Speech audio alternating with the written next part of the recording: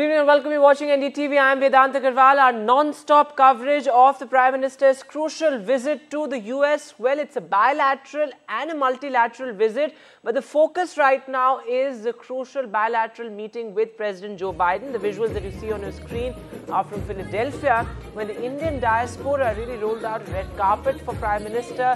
A lot of color, excitement, anticipation, dance and music as the Prime Minister arrived at the Philadelphia airport in the US. Of course, the diaspora outreach is such an important part of the Prime Minister's visits abroad. But there's a lot on agenda when it comes to business, given the fact that the Prime Minister will be holding the crucial bilateral with President Biden at his hometown in Wilmington. And this is the first time that President Biden, in fact, has hosted Prime Minister Modi at his hometown, and the other Quad leaders as well, including the Australian Prime Minister, also the Japanese Prime Minister. So it's going to be extremely crucial. We are counting down to that crucial bilateral. The Prime Minister is on his way to Wilmington from Philadelphia. We'll get you all the ground action as well. But what all is on agenda when it comes to the bilateral? Well, certainly two key agreements are likely to be inked. Defense, security, innovation, these are key areas.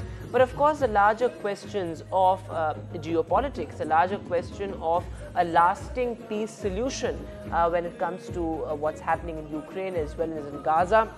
The Prime Minister's meeting with Putin as well as Zelensky is also something that could be brought up in that crucial bilateral that will be held at President Joe Biden's residence in Wilmington. So, of course, varied issues likely to be discussed in that bilateral.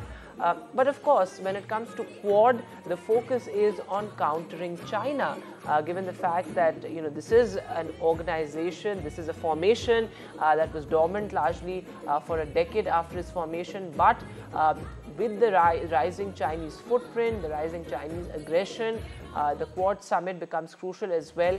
After which the Prime Minister is also expected to make an address at the UN building. So that's going to be crucial as well.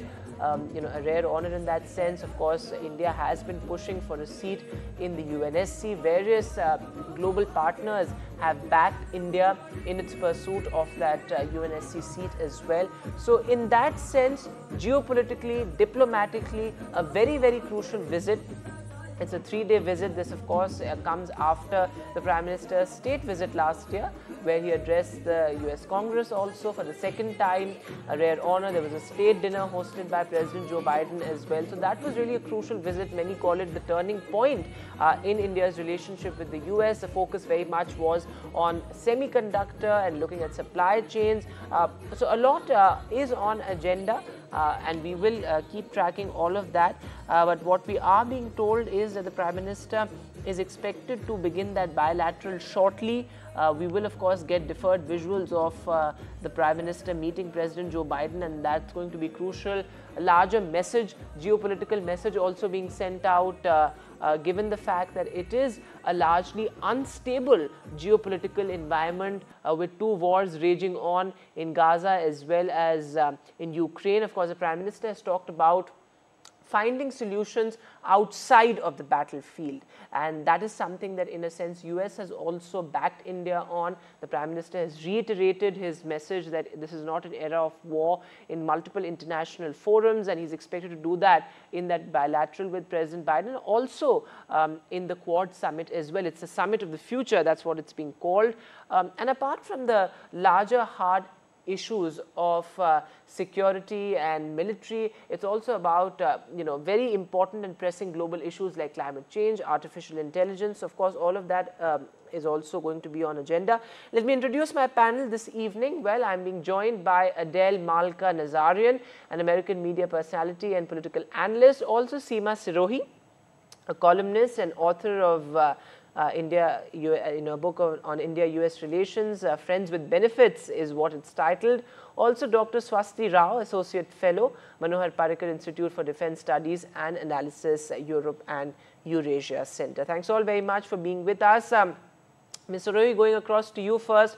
How do you see the Prime Minister's crucial visit? Well, as I said right at the outset, that this is a bilateral as well as a multilateral relationship. But, you know, looking specifically at India's relationship with the US, it has transformed a great deal in the past 5 years, particularly. When President Biden took over, there was great skepticism. In fact, the refrain was, will Biden continue to double down on India? But look at where we are today. You know, we've come a long way indeed. Absolutely. It's a very crucial visit because it cements what India and the US have achieved over the last 4 years. It's a kind of goodbye visit to, saying goodbye to President Biden, who was very crucial in sort of adding more layers, not only to the Quad, the quadrilateral security dialogue, for which the Prime Minister is here, but also to the bilateral US-India relationship. You're right that when President Biden came into office, there was some amount of worry whether the relationship would strengthen or whether it would get mired in criticisms. So Biden proved everybody wrong. This summit will consolidate the gains of the Quad. Some new announcements are expected. Like maritime domain awareness initiative will be extended to the Indian Ocean region. Yes. So that's one big thing. There'll be an announcement on the Cancer moonshot. That is President Biden's personal kind of issue. He was very keen, and then India, Australia, and Japan joined him in that. So, yes, there will be a bilateral meeting. I think they're going into it right now. President Biden and Prime Minister Modi, they are going to talk about the defense relationship for sure, because that is, in my opinion, the strongest pillar of bilateral relations. The relationship has gone, from just buying US equipment to actually co-producing jet engines.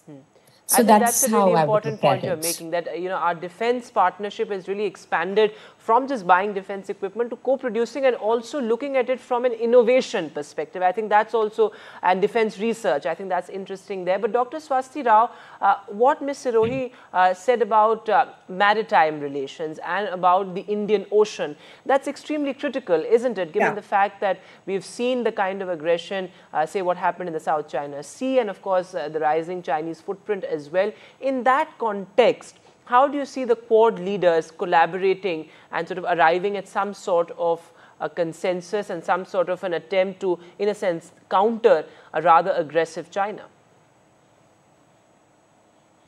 Well, a very good evening to you, Vedant, and it's really nice to see, Seema, and because Seema's book, which is Estrangement to Engagement, which is on the US-India relationship, is one of my most favorite books, actually.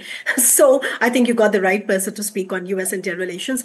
Coming back to the question that you asked me about maritime domain awareness and all that, I think at the heart of the Indo-Pacific construct, let's remember that it is a maritime imagination. It is a strategically important maritime domain, and that domain is very crucial because that is the domain where we see a unilateral status quo change, at least attempts, and of course also not just attempts, but also examples by this one country, to our east. And we also see that this entire region is extremely important for the various sea lanes of communication, etc.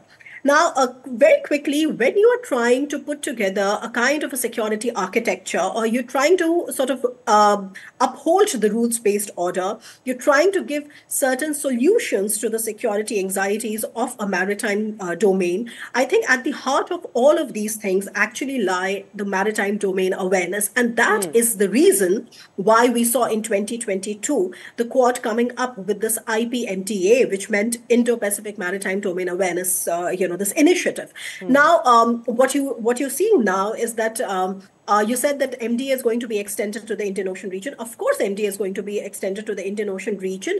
I think what is more important this time is that they are going to have some more solid dialogue on how to control illegal fishing.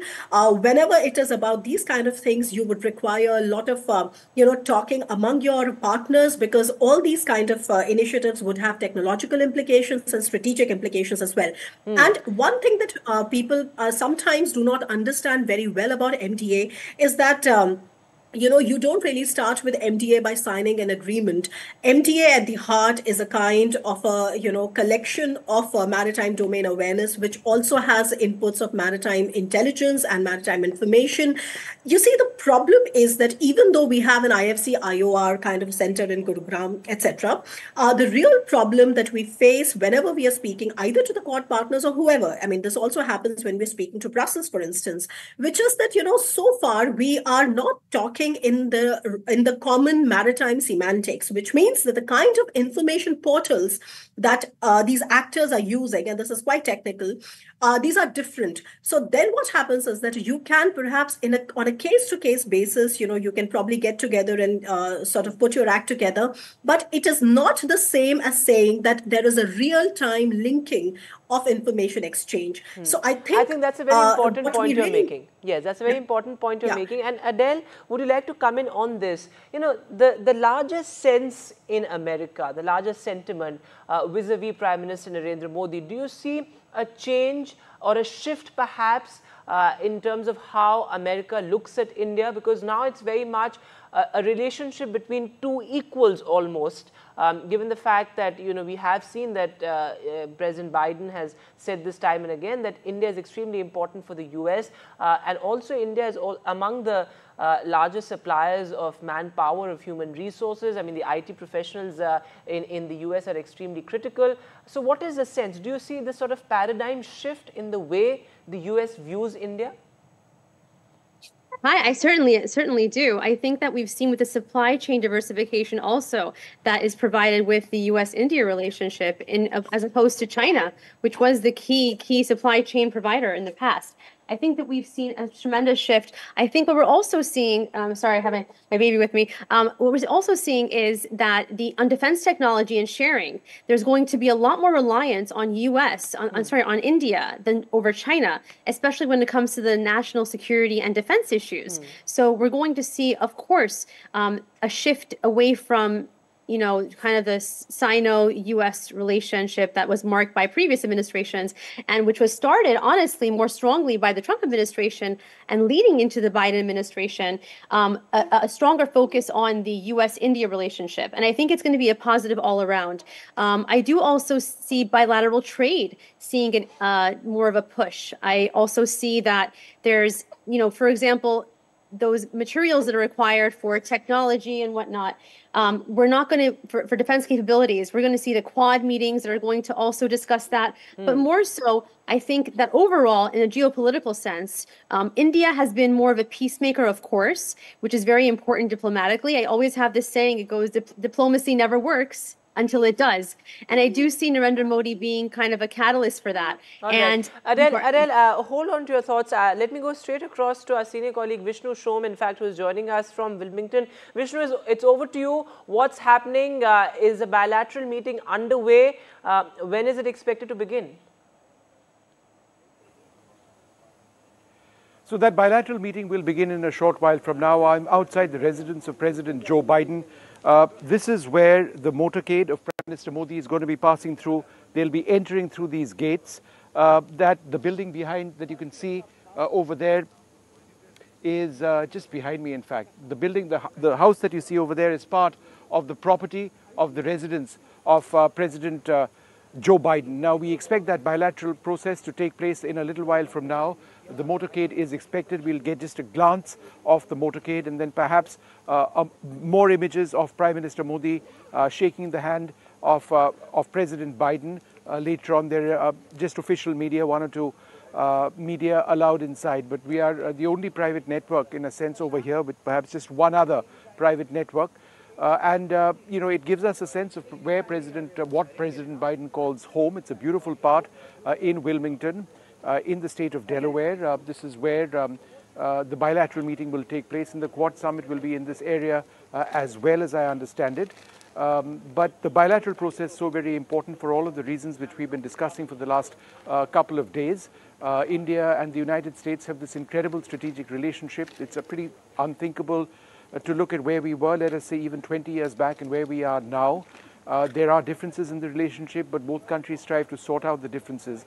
But the bedrock of that relationship, there are quite a few of them, in fact. One of them, of course, the human-to-human connect, the fact that we are large democracies, the fact that education is so important, and then, of course, there's the incredible economic relationship and the defense relationship.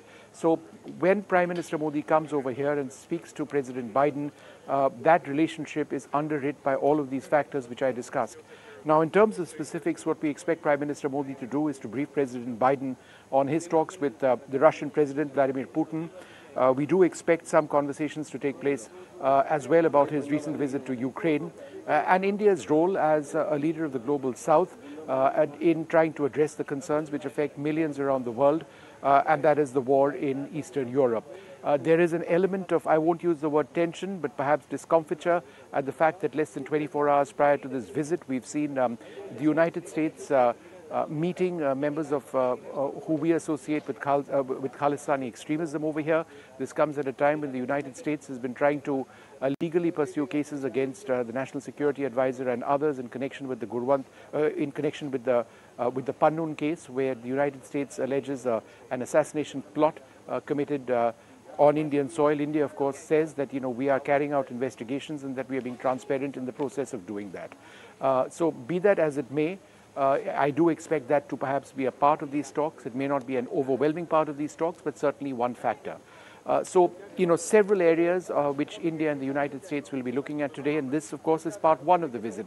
Then there is the Quad Summit as well, and the Quad Summit brings together the leaders of Japan, of Australia, of India, and of course of the United States, and that has a separate agenda that is underwritten by the fact that there is a growing expansionism of China at so many levels. I'm not just talking about at the military level, but certainly in terms of establishing a greater presence across the Indian Ocean region and the Asia-Pacific region. China has so many problems with nations across the region, whether it is in the Spratly Islands or it's in the Himalayan frontier, which we have with China, problems with a small country like Bhutan, for example.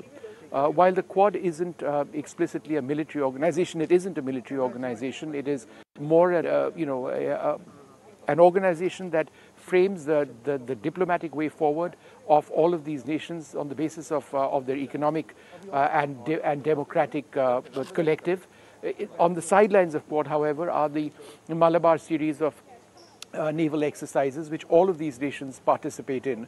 So there is that military element as well, perhaps far less overt than what we see with the AUKUS grouping, which sees France, Australia, the United States and Japan in a larger military sort of framework. So that's the overall sort of basis of the relationship that Quad nations enjoy, and all of that we'll see with joint statements, in the hours ahead. Absolutely, Vishnu, and it's so symbolic in a sense that the Prime Minister will be hosted at Joe Biden's residence in Wilmington. You've been covering this so closely. Break it down for us, because the Biden years have been extremely crucial for the India-US relationship. There was a lot of skepticism earlier. The refrain was, will Biden continue to double down on India? And look at where we are. So what have been some of the key milestones as far as the India-US relationship is concerned in the Biden years? Well, I think it's not just the Biden years, Vedant. Let me suggest that there has been continuity in foreign policy for the United States with regard to India, and continuity in foreign policy for India with regard to the United States as well. The evolution of this relationship, which has taken place for more than 15 odd years, is on the basis of India and the United States signing several foundational agreements. There's SISMOA, there is LEMOA, then there are several other agreements. These are legal requirements in the United States on the basis of which the United States could, for example, transfer sensitive military technology to India, or, for example, share sensitive information, geospatial information as well, communications between Indian military systems and Western military systems or American military systems through encrypted communication systems. So this is important. It underwrites the defense relationship. Then this has also enabled the sale of state-of-the-art weaponry between India and the United States. So all of this took time. And of course, there was the landmark India-United States civil nuclear deal. That deal has certainly not reached its true potential, but the fact that there has been the availability of state-of-the-art United States-built nuclear reactor technology to India is something which sort of really took that relationship forward. And now here you have the relationship with Joe Biden. Yes, of course, there is the Pandun issue, which has been I wouldn't use the word setback, but certainly a challenge within the relationship. But there has been this affirmation on both sides that, look, it's not a showstopper. It is something which needs to be addressed by both sides, and that is being done. But the broad economic relationship, the fact that India and the United States under Joe Biden, and this is to come to your question specifically, are looking at resilient supply chains for semiconductors. They're looking at climate change technology being transferred to India. The fact that there is a defense relationship, which I spoke about. There are health issues as well, medical issues which are being dealt with by both countries. At the level of the Quad, of course, there is cervical cancer and vaccination among Quad nations, which will be a big takeaway as well at some stage today. But so many other areas, jet engine technology being transferred from America to India, the fact that General Electric is going to be manufacturing jet engines in India, that's a very big deal as well. The Tejas Mark II fighter will be powered by American-designed engines, but those primarily manufactured in India. Jet engine technology is the holy grail of military aviation. It is the holy grail of aviation. Very few countries have that technology, and the fact that the US is willing to transfer a lot of that to India gives you another idea of how deep the technology sharing issue is. Then, of course, there are Indian astronauts, or an Indian astronaut who will be going to the International Space Station in the next couple of months. ISRO in a fairly deep relationship with NASA at this stage. This has nothing to do per se with the Gaganyaan program, which is separate and is India's indigenous effort. But the fact that we will have an Indian, excuse me, sir, could you just step a little bit to the side? Thank you. The fact that you will have an Indian astronaut on the International Space Station, the fact that NASA and ISRO are working so closely together is another area where that relationship has really gone forward. So there you have some of the key issues which, some of the key themes where Washington and New Delhi have really worked on. But once again, I'm outside the residence of President Joe Biden. It's in this road over here that we'll see the motorcade of Prime Minister Modi pass by. They'll be entering over there. The building behind me, right over there, is part of the property of the residence of President Biden. And, so there'll be that bilateral talk. There will be a bilateral statement, we are told. And, of course, the Quad process, at the end of which we'll see perhaps more statements being released. Back to you. Absolutely, Vishnu. You've largely covered what all is expected as far as the bilateral is concerned. But you made an interesting point that there's largely been continuity when it comes to India's foreign policy vis-a-vis the US. Given the fact that perhaps a change of guard is in the offing, do you see that continuity to sort of, in a sense, be the defining factor as far as the India-US relationship is concerned, or do you see priorities changing? No, I don't see priorities changing. I think the US has affirmed its commitment to taking this relationship up to the next level. Remember, the bedrock of this relationship at many levels is the human-to-human connect. The fact that non-resident Indians are doing brilliantly over here. They are one of the most successful groups in the United States. Professionally, they've been very, very successful. They as a per capita average of income, they perhaps earn more than any other socioeconomic group in the United States. The fact that the Silicon Valley itself has had an incredible participation of Indians. The fact that you've had an Indian participation and involvement in several American companies in the IT sector. And that's reflected by the fact that Prime Minister Modi will be meeting CEOs very shortly. In fact, tomorrow, the CEOs of several leading IT firms in New York. The fact that you've got Indian students going to the United States every single year, record numbers. There is always this pressure of visas being delivered to students, of visas being delivered to families who want to keep up the connect, across the world. So, I mean, that's something that both sides are really looking closely at. If there is one area of strain, and we don't talk about it enough, is the fact that America is just unable to process enough visas for Indians looking to travel abroad. That there are sometimes delays which take place even for students reasons that, families are not able to get those visas at a time which they really want. But the Americans say that, look, they are stepping up their processes. They say that our processes are slow. They do not really take into account the number or the volume that they need to deal with. So that's something that's, something in the works. It sometimes takes years before people can travel, and that's something clearly that the Americans need to fix.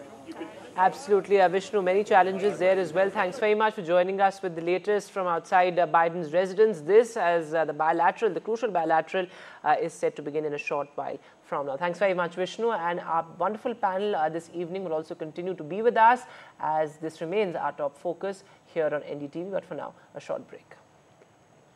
Hello and welcome. I'm Vishnu Shom in Wilmington in Delaware in the United States, where Prime Minister Modi gets set for a one-on-one meeting with the US President Joe Biden. Also a very important meeting of the Quad grouping. He has a huge presence over here. He's very popular among non-resident Indians. There'll be a massive community event in a few days. We would have never had a chance to get this encounter, and so we're super excited. There's a lot more opportunities in India, and it's a growing economy. It's a great opportunity. Very excited. And he'll also be speaking to CEOs and at an important international conference. I'll bring you all the details on the ground right here on NDTV 24/7.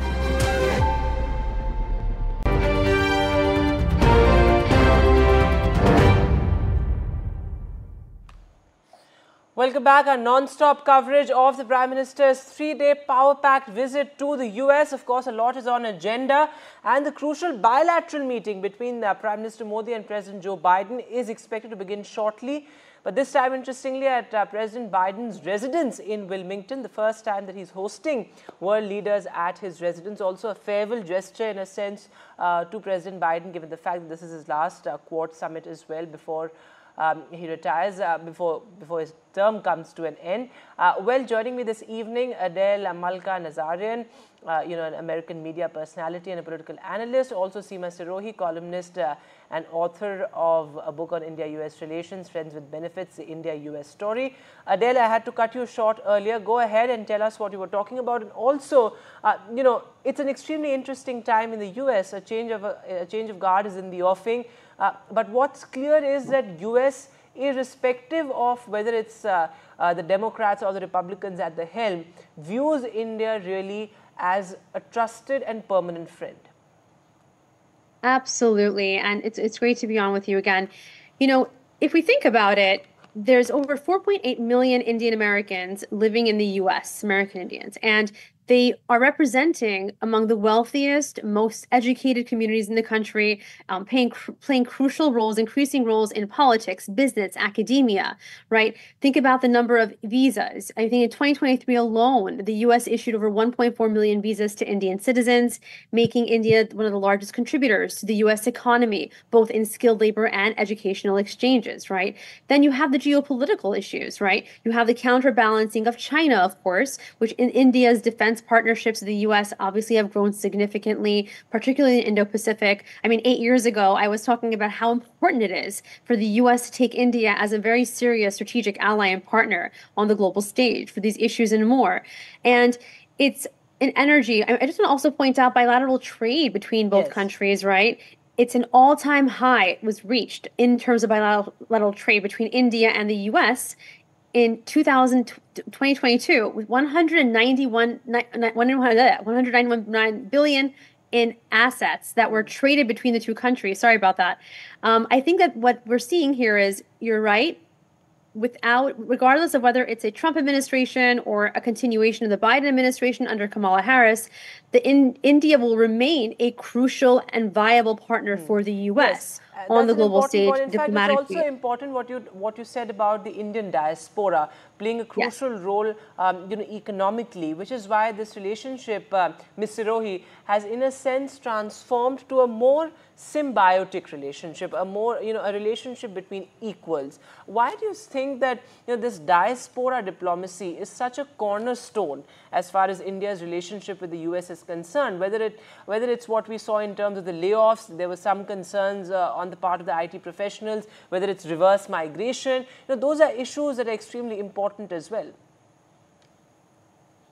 Right. The diaspora is extremely important in this relationship. The people-to-people connection.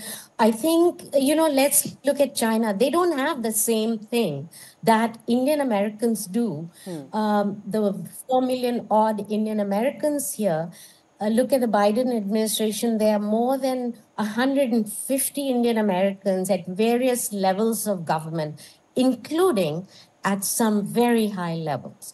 You have a presidential candidate now, currently the vice president, who's Indian American. The rival vice presidential candidate's wife is an Indian American. So the kind of diaspora presence, the importance, the contributions, because don't forget, the best and the brightest from India came here because of the way the US immigration policy worked. And then a lot of the students stayed back here to work. Right. So it's become a bridge in the relationship. And going forward, it'll play a very crucial role. But I wanted to add one point about bipartisanship. This is the only issue. India is the only relationship, I would say, on which there is bipartisan consensus. Yes. Both Republicans and Democrats want the relationship to be stronger. Just yesterday, the House and the Senate, the House created a caucus on the Quad, where both Republicans and Democratic congressmen came together. Senate passed a resolution saying that the Quad, of which India is an extremely important pillar, is now the centerpiece of the US foreign policy. So if India is part of the American, crucial part of the American foreign policy objectives, then you can see the relationship is on a very solid footing. I feel the trajectory is going to only go in a positive direction. What the Biden administration has done, which is something that should be noted by people in Delhi, is it has compartmentalized the troublesome areas, So supposing there's a hiccup in the relationship, for example, the alleged assassination plot. Yes. The Biden administration did not allow that to overshadow other parts of the relationship. And that's something So I think that's an important point you're making, that we are at a stage where our bilateral relations have in a sense transcended these minor challenges. I'll come back to you, Mr. Rohi, on the Khalistan aspect, because I think that's important. But we also have a readout of President Biden's meeting with Prime Minister Kishida of Japan, in fact. And one of the paragraphs actually talks about what they discussed vis-a-vis China. So the leaders discussed their respective diplomacy with the People's Republic of China and their shared concerns about China's coercive and destabilizing activities, including in South China Sea. They also reaffirmed their commitment to developing and protecting critical and emerging technologies. But Dr. Swasti Rao, so this seems to suggest that there is a very open discussion as far as the China challenge or the Chinese threat is concerned, and that is something we can expect in the Quad Summit as well. For an organization or for a formation that was largely dormant till 2017, the China challenge is something that's an extremely pressing one. Well, absolutely. I mean, where is the doubt about the fact that, yes, the elephant in the room has been China. And when it is about Quad, of course it is about China. The only thing with respect to China that we need to keep in mind is that I think India's policy of China agnosticism would continue when it comes to formal statements, because ultimately it's in our favor, All right, so Dr. Swasti Rao, continue to be with us. I'm sorry to interrupt you there, but we're getting live pictures of Prime Minister Modi arriving at President Joe Biden's residence in Wilmington for the crucial bilateral meeting. We'll try and get those pictures on air. These are visuals, in fact, from Wilmington, from outside President Joe Biden's residence, where my colleague Vishnu Shom has been reporting from. And the Prime Minister's motorcade has arrived there, is the information that we're putting out right now. Extremely important there, that bilateral is set to begin in just a short while from now. Yes, Dr. Swasti Rao, go ahead.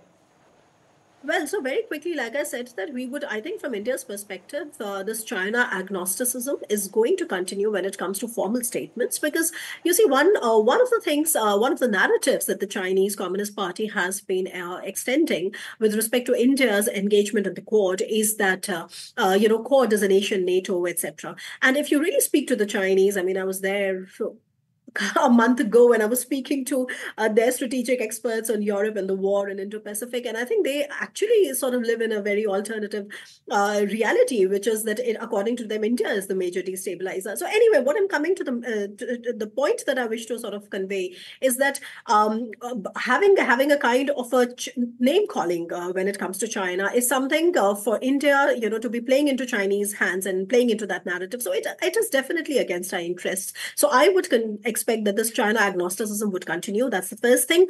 But if you carefully see, Vedant, about the expanse, I'm sure everybody here is discussing about how there's bipartisan support for India. It's very, very clear, especially when you see, I think 2018 onwards, 2016 onwards, when we have signed these foundational agreements that Vishnu also spoke about.